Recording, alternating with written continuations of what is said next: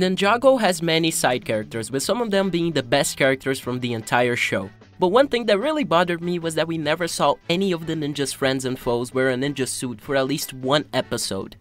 Today, I'm gonna make my own designs for some of these characters, imagining what they could look like using ninja suits, similar to our 6 main ninja. So, here's my custom ninja suits for some of Ninjago's best side characters. Let's start with Pixel. For her ninja suit, I used Sora's hood piece, a Ninjago Movie J torso, and Samurai X legs, and of course Pixel's head and hairpiece. I wanted to give her a Samurai X inspired color scheme, and I think she looks awesome with a ninja suit. Next, we have Wildfire, and for her I used Ronin's legs, a Legacy Kai mask, and her original torso and head. I believe she's gonna be in the main ninja team from now on, and I can't wait to see an official ninja suit for her in the future.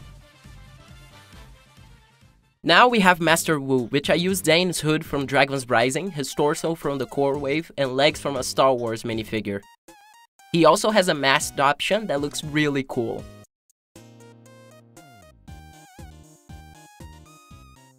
Now we have Harumi, which was a really fun figure to design. I didn't want to change her color scheme, so I decided to give her some white bits on her suit as a reference to her iconic hairpiece. Her mask is a custom Legacy Zane mask with a black strap. Overall, a very simple figure, but I'm really proud of how she turned out.